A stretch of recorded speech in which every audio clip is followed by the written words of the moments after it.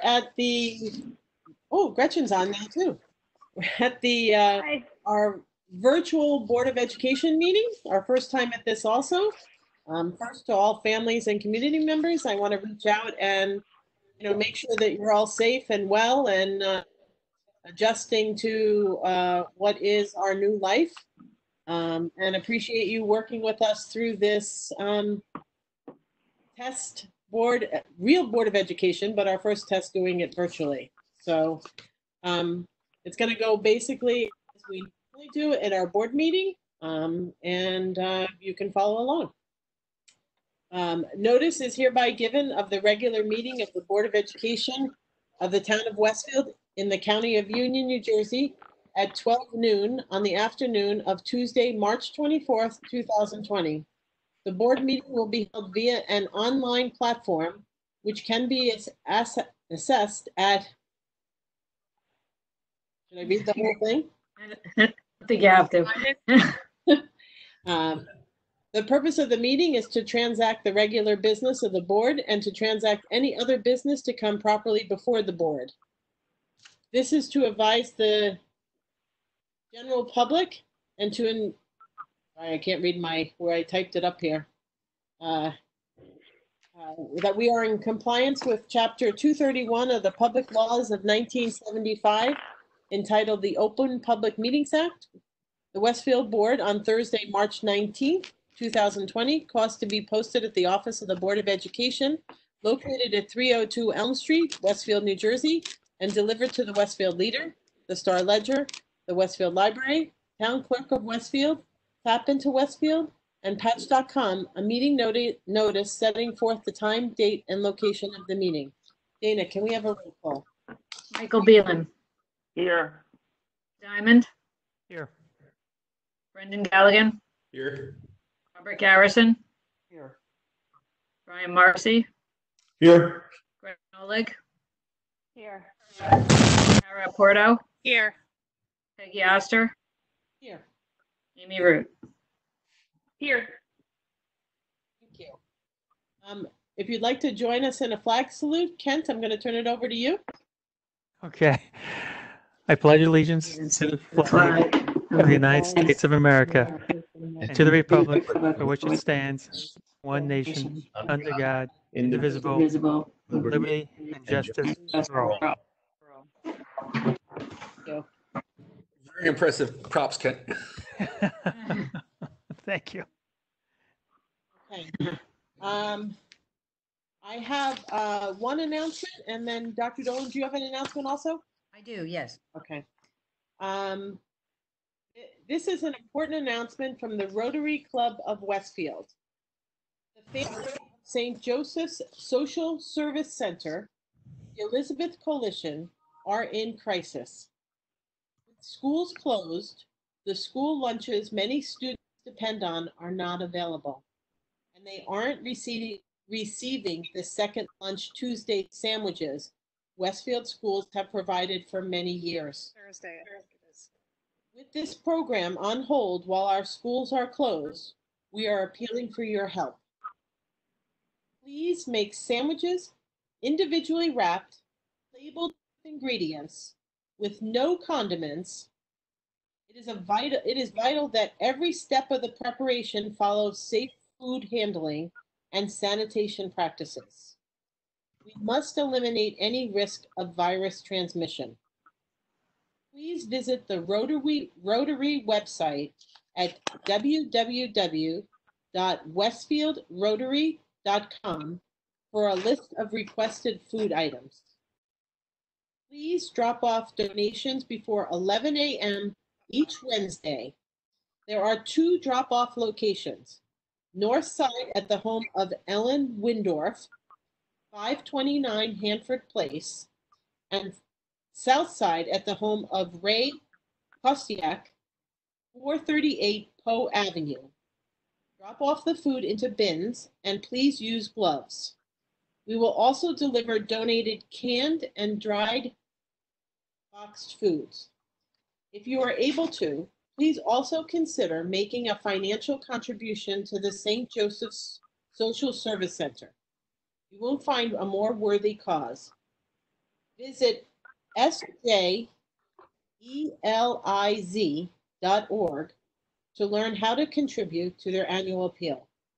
We thank you for the support, and that's from the Rotary Club of Westfield. So let me just sum this up for anybody who's watching. Our schools make sandwiches once a week, and they send them out to St. Joseph's Service Center and the Elizabeth Coalition. Since our schools are not in session, they're not receiving those extra sandwiches that they use as second lunch Tuesdays. So we're asking, it's Tuesdays here, no? It's Thursday for Wilson, so I'm not sure. So if you can, and your kids have interest and you would like to make sandwiches to continue helping this organization, and it's very, very important to them, we're asking that you make these sandwiches. If you want to follow the steps as to how you have to make those sandwiches, the best thing to do is to go to www.westfieldrotary.com, and there'll be instructions as to how you can make the sandwiches and what the ingredients are and so forth.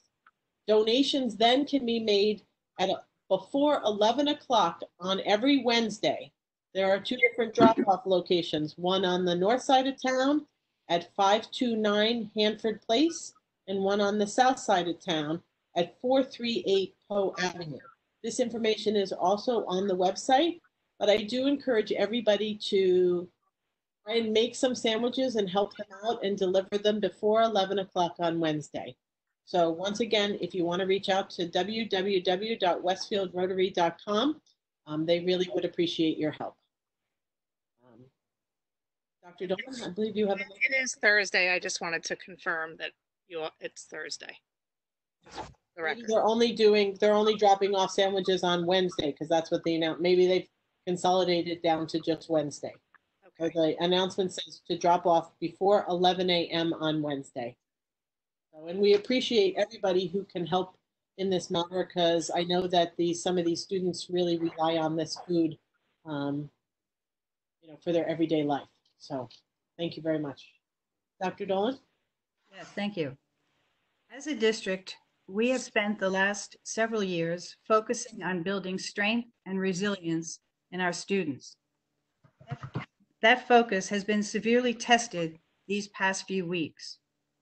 I recognize how difficult this is for our students, for our families, and for our staff. The interruption in our daily lives is without parallel, at least in recent history. And what has become a new normal, at least for the time being, can seem scary and strange. The response from our school community has been inspiring. In the past week, I have heard from parents who shared the many positive ways their families are adjusting to distance learning. I have witnessed virtual staff meetings, webinars, and other online get-togethers by our administrators, supervisors, and teachers, seeking to further educate themselves about the best ways to reach our students in this remote environment. Our technology team and master technology teachers have provided virtual resources to our educators and valuable assistance to the entire school community. And I thank each one of our custodial, maintenance, and support staff members for their tireless efforts to lend a hand in this uncertain time. So today marks day 6 of remote learning. This is no small undertaking. As I said in my email to parents and staff last Friday, our teachers focused first on settling into a routine for themselves and their students.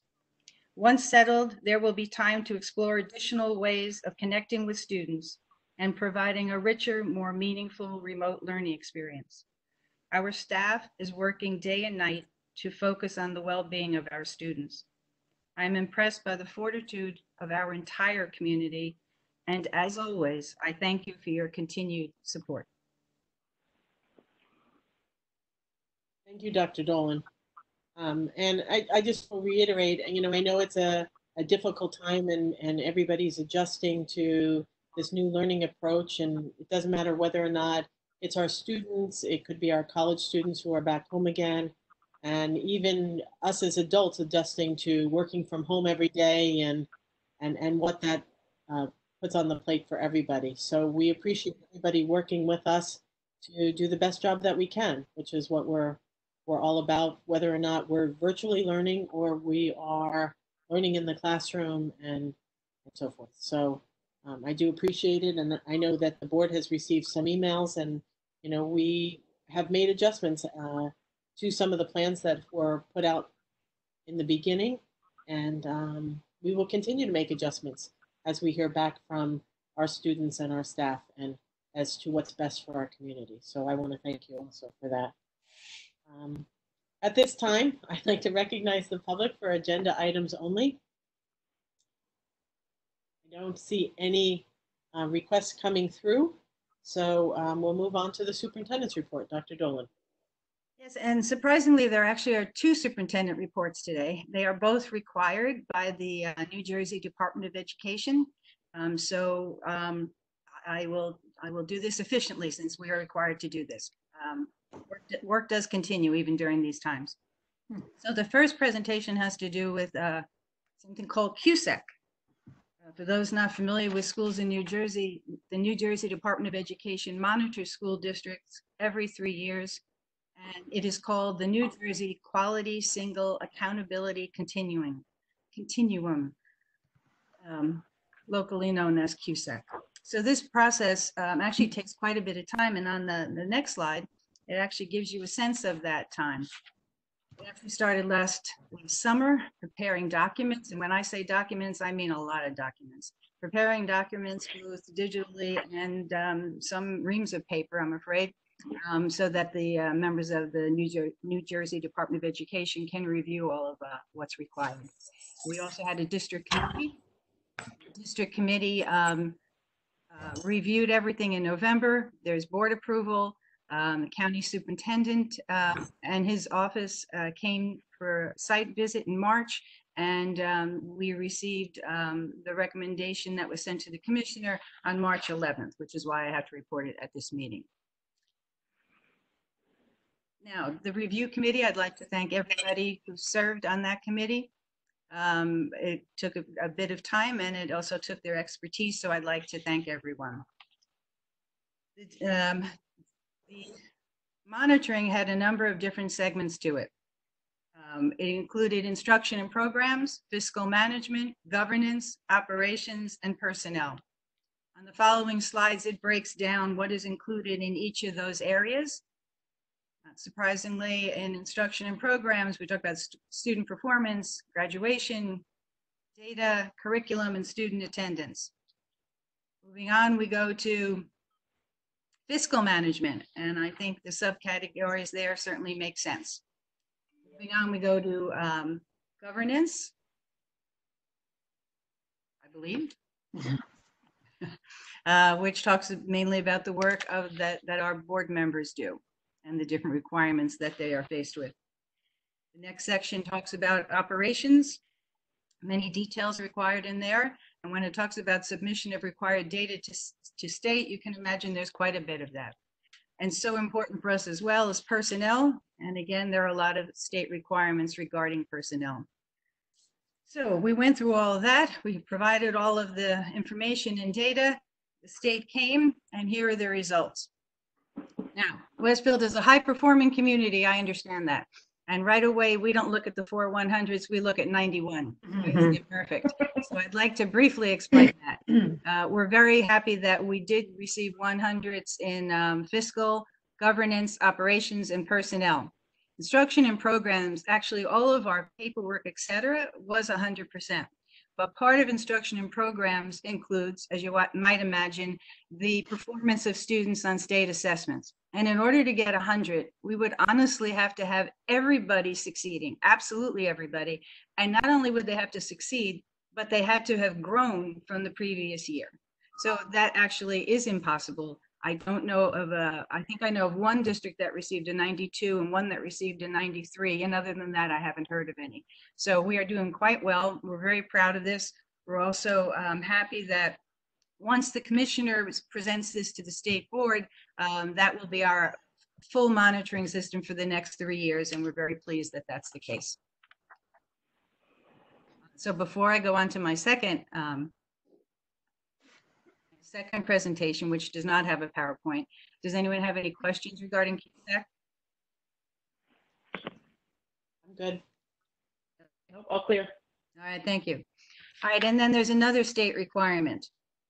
And Mr. Panera, did you want to give this presentation, or would you like me to? I have it. Okay. All right, so, I had to unmute. okay, would you like to do it, or would you like me to? I'll do it. Okay, go ahead. Oh, I can't see the slide. Maybe you should. Okay, so Mr. Panera is our Assistant Superintendent for Curriculum Instruction and Programs. These are his words. In the spring of 2019, Westfield students participated in the first year of the New Jersey Student Learning Assessment for Science, which is administered to all New Jersey public school students in grades 5, 8, and 11. This 2019 assessment is a baseline year, which means that students and the district will not have these scores factored into measures for school teacher accountability or performance. The NJSLA science assessment is not a high school graduation requirement. So basically what they did was give us two sets of figures. They gave us figures as to how students at 3 different grade levels performed at the state level and then at the district level. So grade 3, 29.3% of students received the scores of level 3 or 4, while Westfield had 55% receiving those scores. 19.8% of 8th graders in the state received scores of 3 or 4, and in Westfield it was 45.3%. Grade 11, 27.3% received scores of 3 or 4, while in Westfield 54.5 received it. So again, this is a baseline year. They gave us no other context. I'd like to explain it more, except there is no other context. Those are the numbers that were given, and then I'm required to present them to you. I certainly do assure you that we continue to work hard at science because it's important for everyone's education. Those are my 2 presentations for today. I just have a quick question. The report, both of the reports, the CUSAC report and the science report, are those going to be posted anywhere on our website for if you wanted to follow up and look at them? Yes, yes, they will be. So if you need to see the numbers in person and want to see them again, please go to our website and they'll be posted on there. Thank you. Does anybody else have any questions?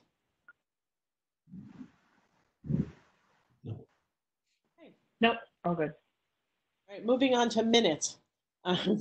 Bear with me because I think I'd remember we would like the board to approve the minutes of the March 10th meeting. And I don't remember, did we have a private session also? Yes. Yes. And the minutes from the private session of our March 10th meeting. Do I have a second? Second. Kent? All in favor? Aye. Aye. Aye. Anybody not approve? Nope. Everybody's good, Dana. Got it. Thank you. Okay. Moving on to personnel. I'd like the board to consider personnel items number 1 through 11. Do I have a second? Kent? Any questions? I do. I'm going to turn it over to Dr. Dolan. I think she has a couple of people she'd like to speak about. I do. I actually will speak to both personnel item number 1, which involves retirements, and then I also have an appointment which I'd like to speak to, and that's personnel item number 4. So first, personnel item number 1. I am announcing with regret the retirements of 4 staff members who have given a total of 108 years to Westfield students. Earl Harzam has been a special education teacher at Westfield High School for the past 15 years and truly has loved and helped her children over all those years. Sally Susan Hyder has had a career in Westfield for more than 25 years.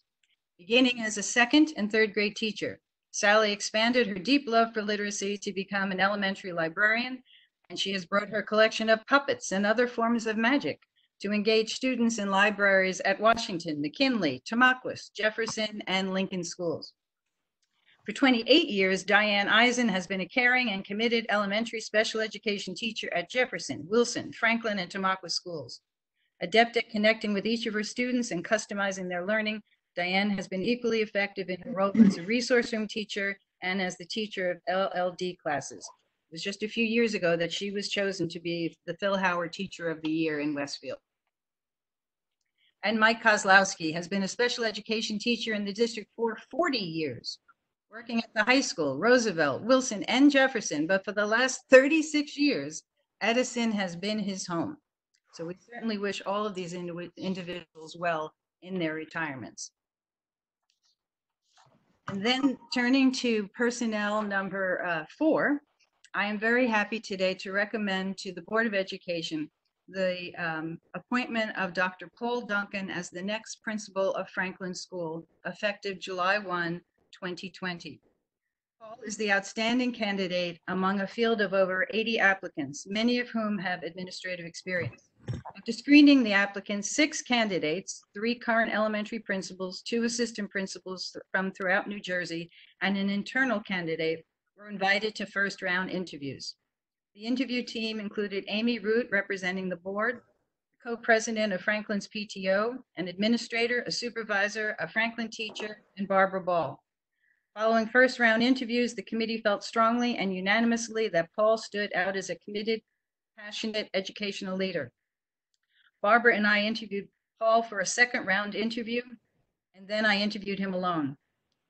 Additionally, early in the process, the Franklin staff was invited to submit their thoughts about characteristics and qualities of Franklin's next principal. From his interviews and in his current role, I am impressed with his commitment to elementary students' growth and success, his own love of research, data, and learning, his belief in inclusion and collaboration, and his evident respect for others. I'm very happy to make that recommendation to the board. Well, thank you very much, Dr. Dolan. As always, we appreciate all of the teachers who have given us so many years of their time and their talents and their patience and love of children. And also, I wish Dr. Duncan all the best in taking over at Franklin School. Amy, did you want to add anything since you were on the committee? I'd just like to say that he was really head and shoulders above the other people that we had a chance to speak with, and it really was clear that he's the best choice. So we're glad to hear that members of the Franklin community are as excited about his appointment as we are. So that's great news. So Great. That's all. Well, thank you. Well, we will definitely miss Dr. Cambria, but we look forward to a long tenure with Dr. Duncan at Franklin School. So if there are no other questions, Dana? Michael Beelan, Yes. Kent Diamond, Yes. Brendan Galligan, Yes. Robert Garrison, Yes. Brian Morrissey, Yes. Gretchen Oleg, Yes. Tara Porto, Yes. Peggy Oster, Yes. Amy Root. Amy? Amy, you're I muted. can't hear you, but. Yes. Yes. Okay. Yikes. Okay. Hey, great. Thank you. Michael, do you have anything on facilities? No, we had a meeting that was scheduled, but we had to cancel it. And we had a meeting originally scheduled for April 3rd that we're going to have to reschedule. Currently on the calendar, we have it for May 1st. We'll have to see if we'll have an interim meeting within that point or whether we'll just meet on May 1st. So nothing else at this time. Do you have anything on, projects that were being worked on or soon to be worked on and where they stand with the current situation? Well, I do not have any. I have not received any notes, and Dana was out, so we haven't spoken about anything recently. We were going to have a meeting, but we had to cancel it. We're going to have to think about the projects that we had scheduled for this summer, the big one being the door project. If we're going to do that, we have to go out to bid soon, but I think that's kind of risky at this point. So I think we need to wait a couple weeks and see where we're at and then reassess. Okay, great. I mean, as I said, the world is constantly changing, not by day, but by hour. So I think that's a good choice for us to, look at as we get a little bit further into this whole process. So thank you. And when you said risky, did you mean finding a contractor that can staff the job or financially? Well, I don't want to award a contract that we're not going to be able to go forward with. It's just too much up in the air right now. Even the whole bidding environment is questionable on how I'm going to do that. I mean, I've gotten some guidance from my association on that, but I'd like to kind of see what the state issues, especially since this is like a multi-million-dollar contract.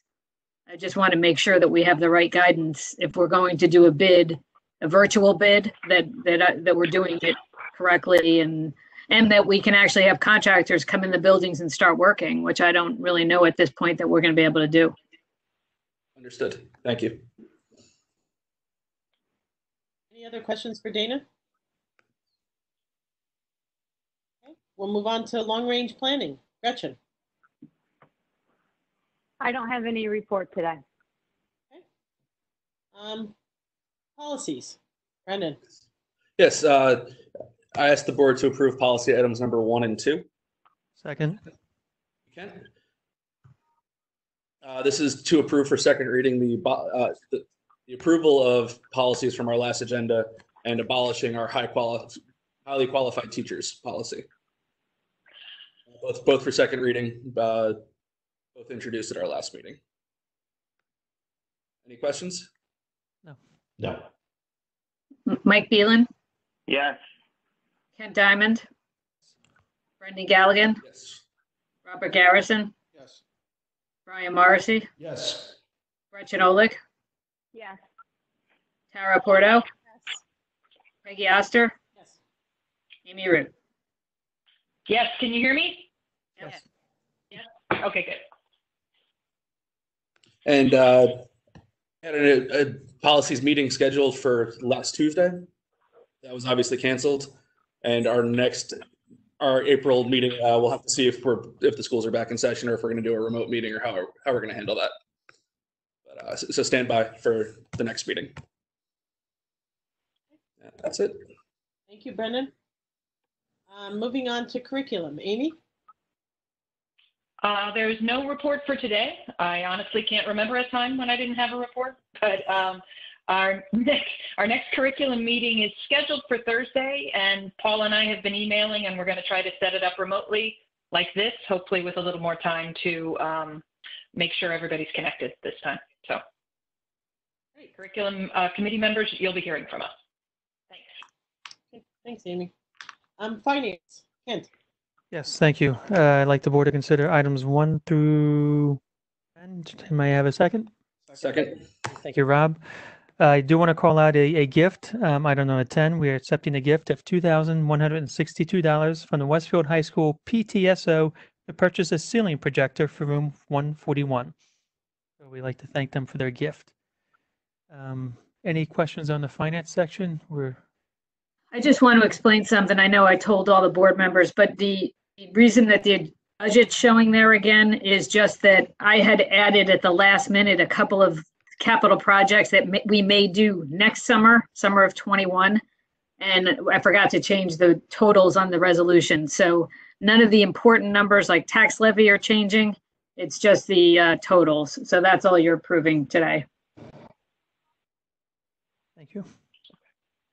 I have a question. Dana, number 4, I'm sorry if it was in your Friday notes, the emergency generator installation. Is that just remnants from the work that was previously done, or did we have an issue? And no, this is just a change order for additional things that we added that we had to have the contractor do as we were going through the job. And now we're trying to close out all the documents, and we had not had that change order approved. Okay, thanks. That's it. Roll call. Mike Beelan, Yes. Ken Diamond, Yes. Brendan Galligan, Yes. Robert Garrison, Yes. Brian Morrissey, Yes. Gretchen Oleg, Yes. Tara Porto, Yes. Peggy Oster, Yes. Amy Root. Yes. Thank you very much. Move on to technology. Rob, do you have anything for us? No, our technology meeting from Friday was canceled. We have one slated for the 24th. Maybe there'll be some emails or some other information exchanged between now and then, but nothing. Okay, thank you. I'd like the board to consider the notes for the record. Okay. Moving on, do we have any unfinished business to discuss? No. Any new business? I'm assuming we don't have any liaison reports, but if anybody had anything happen before we went into mode. No? Okay, we're good with that. So at this time, I'd like to recognize the public for questions or comments. If you're on and you have any questions or comments, you'll see over on the right-hand side, there's a section for you to type in a question. We'll give a couple minutes just to see if anybody wants to type in any questions. I'm actually not seeing it on my screen, so if anybody sees it come up on their screen, please just do a shout out. Nothing there right now. Nothing. Nothing there right now. I see it as an option. Oh, Hey, there's Ginny. one. Can you see? Thank you. Yes, we have a former board member, Ginny Lights, thanking us for, thanking the board rather for your service. Thank you, Jenny. Thank you, Jenny. Thank you, Jenny. Be safe. And I'm afraid my computer just died, but I think my audio is still connected, guys. Okay, we can hear you. We can still hear you. Okay, that's good. Mm-hmm. Okay. Okay, well, seeing nobody else come forward with a question on our little question line, I'm going to move for adjournment. And once again, I'm going to ask if somebody has the closing statement, if there is any. I don't have it on the printed version I have here. A little bit of a technology glitch here. You don't need a statement. We don't have executive session. Okay, so We just need a second. Motion that we adjourn. Second. Brendan, second. Mhm. So we wish everybody in the community the best in the next couple of weeks, and I'm sure we'll be back to you sometime. I don't know whether it'll be on our next board meeting, which I believe is scheduled for April 28th. 28th. Wow. Okay, I'm looking at the wrong date on my calendar. April 28th. So we'll be back with some updates, hopefully letting you know when we will be going back to school and getting life back to normal, but we'll have to wait and see what's out there for us all. So thank you if you tuned in, and if you have any questions, feel free to reach out to us at on our emails. And thank all of you for making yourselves available today. Appreciate it. Thank you. You're welcome. Thanks. Thank you. Spring break. Thank you. Yeah. Thanks, guys. Thank Bye, you. everyone. Have a good afternoon. Bye. Have a good day. Bye. Bye.